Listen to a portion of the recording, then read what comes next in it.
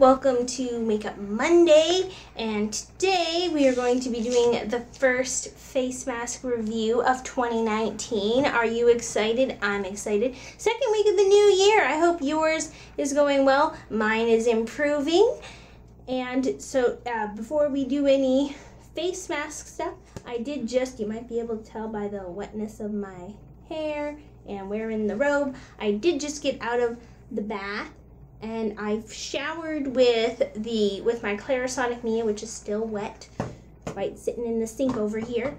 And the Origins Checks and Balances Frothy Face Wash. Now this is supposed to be to help people who have dry and oily skin, and it has bergamot and cloverleaf and lavender and all kinds of stuff in it to help both with the oiliness and with dryness so that you feel comfortably clean. I like it. I'm not sure I like it enough to buy it in the full size. There is a deluxe sample. I don't hate it, but it's not life-changing by any means, at least not for me.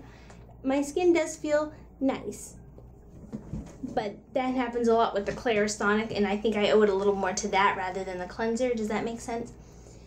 Anywho, moving on, my pores need some help. And so this is Found. This is the brand Found.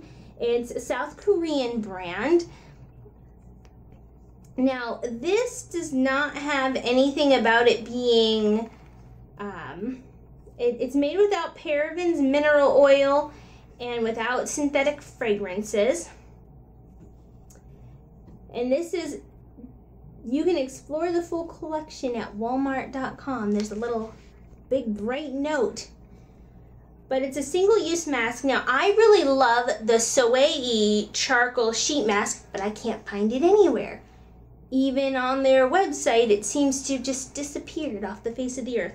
So this is a, Korean skincare. Love their stuff. I haven't found too many things I dislike from the different Korean skincare brands, but this is another charcoal pore care sheet mask for purifying pores and absorbing excess oil for more balanced looking skin.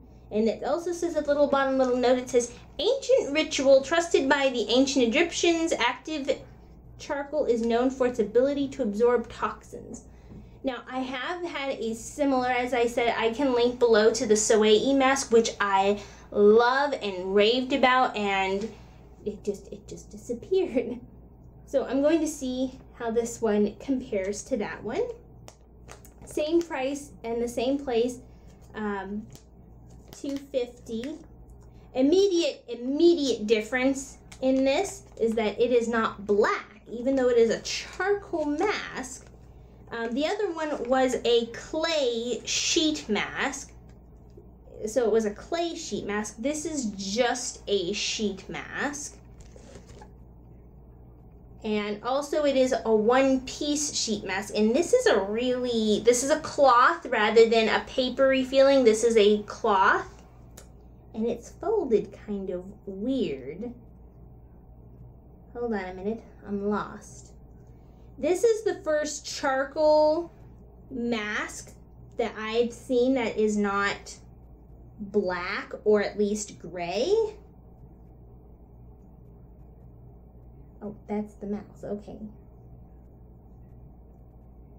Learning curve. So we're gonna go ahead and stick this creepiness on. At least it doesn't look like I'm trying to be offensive to anyone. I don't think. It's hard to tell these days. But I don't think. It's not intentional at any point.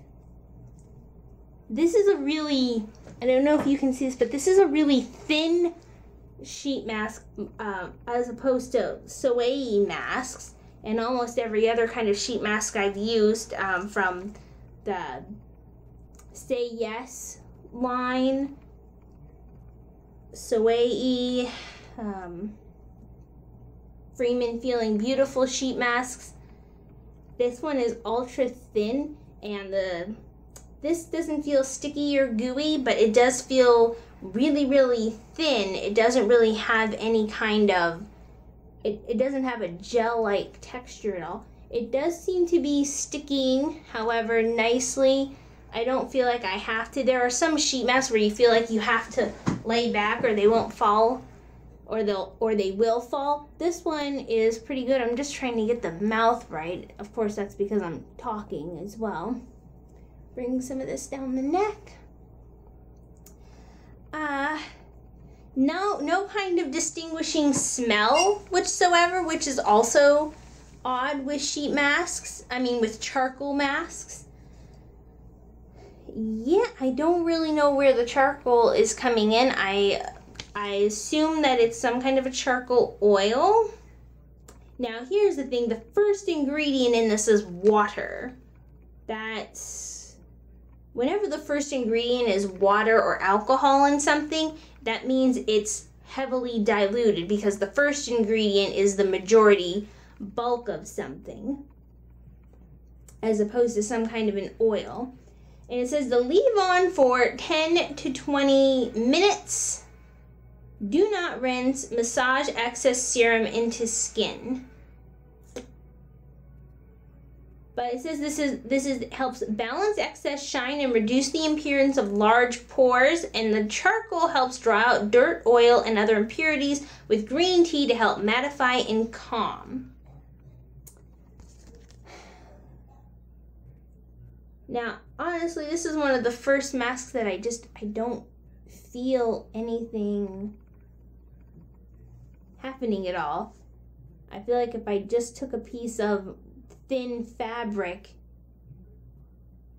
and dunked it into some water, I would get a very similar feel to this. Now, where I have some active acne spots, it's actually starting to sting a little bit, which is also unusual considering that it supposedly has green tea in it. So this has been 7 minutes, so what I've had it on for 2-3 minutes. I'm going to go chill out for a little while and I will be back with you in a few minutes. Oh boy. Okay. I've come back. It's been roughly 20 minutes, give or take 32 seconds to a minute. And odd thing happened with this face mask. This is the, I think the first time, or at least one of the very rare times that I told you when I put the face mask on that it was very thin, it felt very watery, it didn't feel very gel-like or gooey. However, about 3 to 4 minutes-ish after I turned this off, so roughly 10 minutes into having the mask on, it started to get stickier as it was on me. Most every mask from Dr. Jart, Origin, Sephora, all the way to Sway, Freeman Feeling Beautiful, Say Yes, they start out with some kind of a tackiness or a sticky goo, or at least a serum likeness, and then they get more absorbent and get better as the mask gets on. This one got stickier and gooier as it went on, and even without talking, this part sort of just stuck out. And this mask, you might be able to tell, it dried out quite a bit. I haven't had too many. I've had a couple, but not too many other masks do that. There is still some of this, I presume serum is what I'm supposed to call it.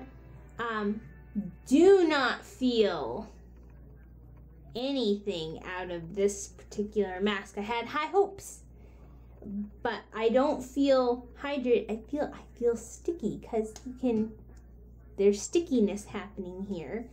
I don't feel hydrated or moisturized in any way like you do with the Sway sheet pore mask, which I raved about and absolutely loved and thought it was the most luxurious face mask I used.